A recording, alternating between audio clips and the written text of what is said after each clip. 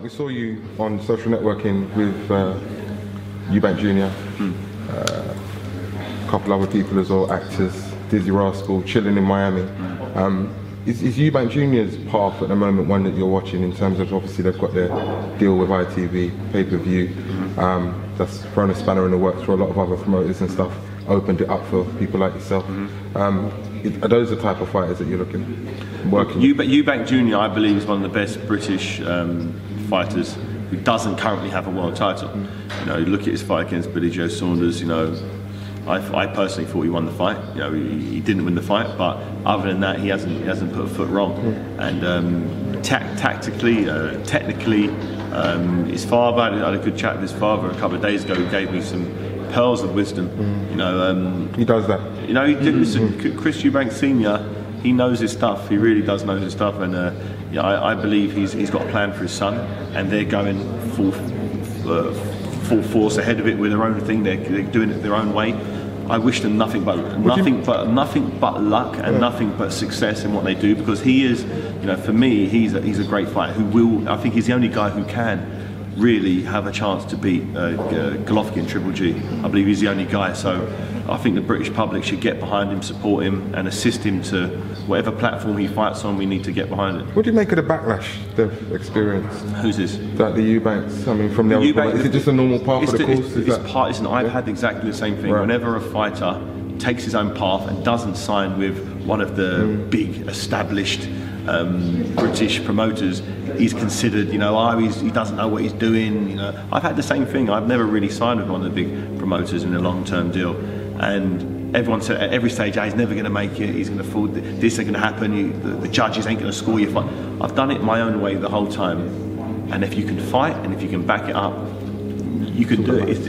As long as you win the fights, everything falls into place. If I was half as good as I was, and I needed some assistance and I needed this, I might not have made it. But if you're the real deal, if you can fight and win well, if you're world class, you will make it regardless of what network you're fighting on, who's your manager, who's your promoter, who's your matchmaker. It doesn't matter. In the ring, fights are won, and that's it. And Eubank Jr, I believe, does his fighting in the ring, and all of the pieces of the puzzle will come together, and people probably celebrate his independent move rather than put it down. Yeah.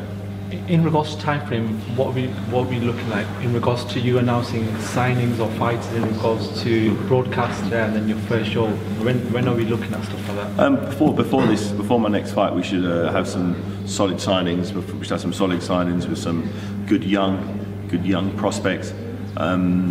Richard's obviously going back to the States this weekend. We're going to regroup again in Las Vegas at the end of the month. He's promoting 3 world title fights in Las Vegas. Carl Frampton and Santa Cruz rematch.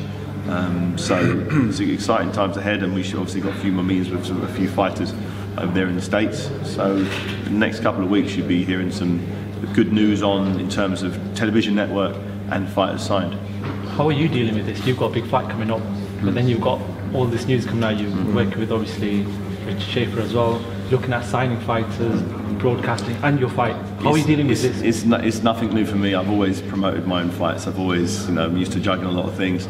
As I've got older, I've realised time management and how to structure my training, my day, to get the quality training, get the quality rest, and if there's business to do, I manage to have a time to slot that in. So time management is really important. In the past, I've kind of messed it up. I've done too much business and not enough training, or too much training and not enough business. I've figured out a way now, as I get older, to get the most out of my day, where I don't schedule too many meetings in the same day, maybe 1 or 2 in one day, and I do the rest the next day. So it's time management, but don't think I'm taking this next fight not 100% seriously, because you know, any fighter on any given day, you know, can slip on a banana skin, you know, and I've learned that lesson in the past, overlooking my opponent. I remember in 2004 when I was fighting Carl Thompson, you know, I didn't give him the respect he was due. You know, I was younger, faster, probably punched a little harder.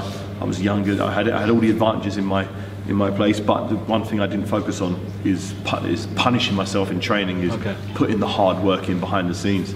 And I got my time management mixed up there. I got it wrong, and I wasn't in condition to put myself in a tough fight that I was in.